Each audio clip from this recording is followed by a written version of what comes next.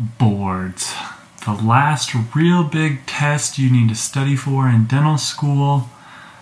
Only $800, it's no big deal. Boards is a very big deal.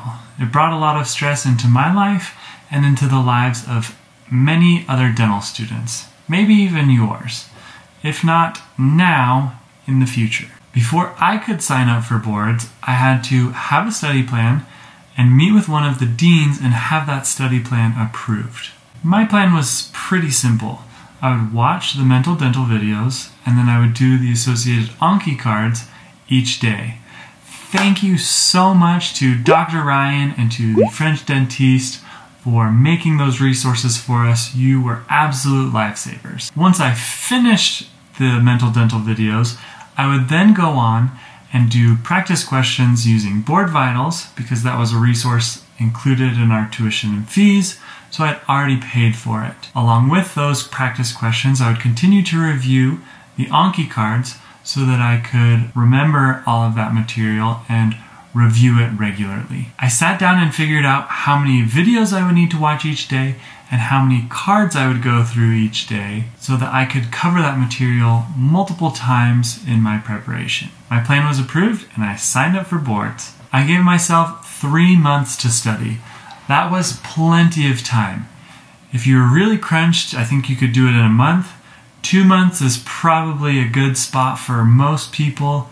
Anything more than 3 months and you're going to start dragging it out and you'll either burn out, you won't study effectively, or you'll procrastinate and not start studying until you have 2 months left anyway. I studied for about 3 or 4 hours every day. I had a pretty set schedule showing up here or here at 8 a.m.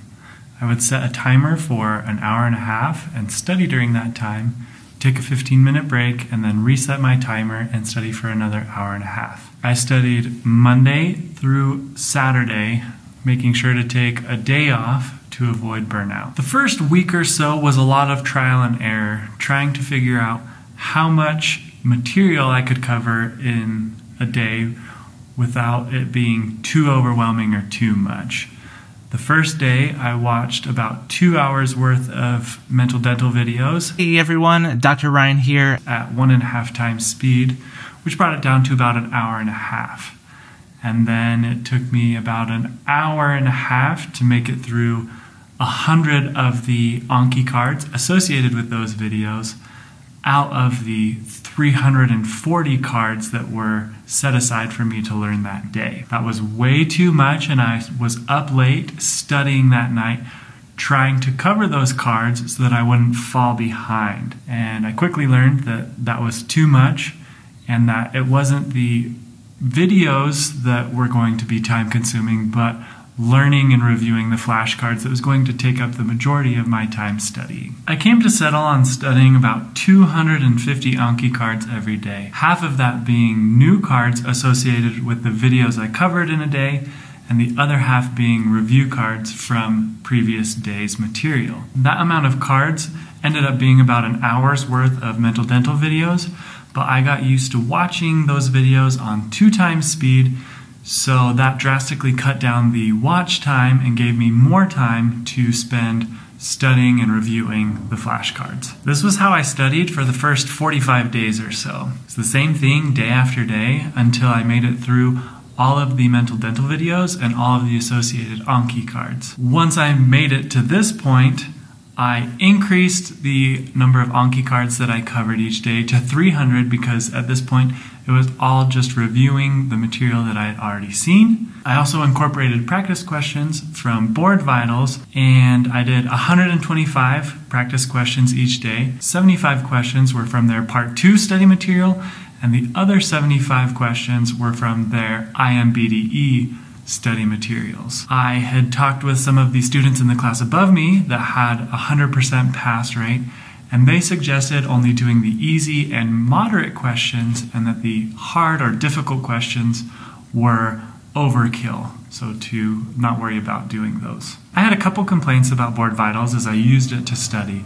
One was that it was never 75 questions, even though that's what I set up my custom quizzes for, and also they always included the hard questions, at least a couple here and there, even though I never selected those as an option to be included in my custom quizzes that I was studying from. And also some of the easy questions were harder than the hard questions that ended up getting incorporated, which didn't make sense to me, so I don't know how the difficulty of those questions is determined, but that was also kind of strange to me. So I spent the next couple weeks doing practice questions and reviewing my Anki cards as my studying for the day. Then the end of February hit. I had told myself that I was only going to use the mental dental videos, the Anki cards, and board vitals because I didn't want to spend any more money than I had already spent in mental dental, and the Anki cards were free resources. But I completely freaked out.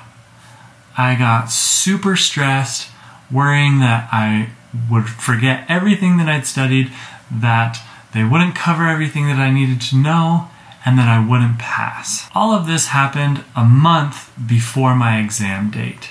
So I panicked and I subscribed to INBDE bootcamp. And on top of that, I was also super freaked out because I hadn't covered all of the mental dental videos.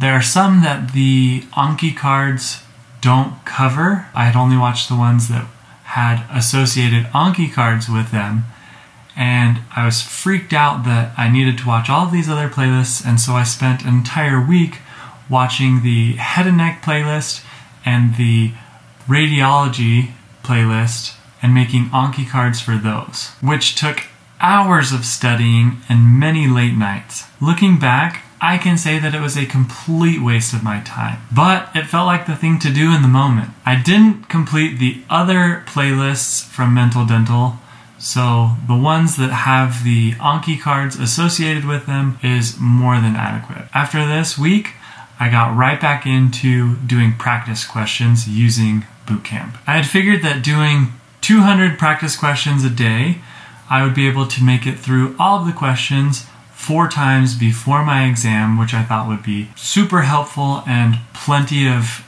repetition and practice. Shortly after getting bootcamp, I did stop reviewing the Anki cards and I focused solely on the explanations that bootcamp offers as you go through each of the questions. I also heavily utilized the built-in tutors that bootcamp has, which is where I think you get the most value and is really what might make it worth it. Ultimately, I'm not so sure if bootcamp is worth it. It's a good resource, but I don't know if it's necessary or if it's any better than the mental dental videos and the Anki cards that are already there and are free. The week leading up to my exam, I made sure to read through the ADA Code of Ethics, and I also went over some resources that I got from my classmates that you can find from your upperclassmen, so be sure and ask around for some of those documents. I also memorized a few things during this time, such as the stages of hypertension, diabetes, calcification times, eruption times, so that I wouldn't forget those things or mix them up during my exam. Something else I did the week before my exam that I would highly recommend you do is driving to the testing center, making sure you know where it is, that you know where you can park, so that you aren't scrambling to figure all of that out the day you take your boards. To kind of summarize all of this, I think the absolutely essential resources are mental dental and the Anki cards associated with those videos. Other than that, you can find different things to do practice questions in. There's a new resource that I don't know anything about other than it's called INBDE Booster. It's made by the company who does DAT Booster, I believe. And right now, at the time of recording this video, it's free.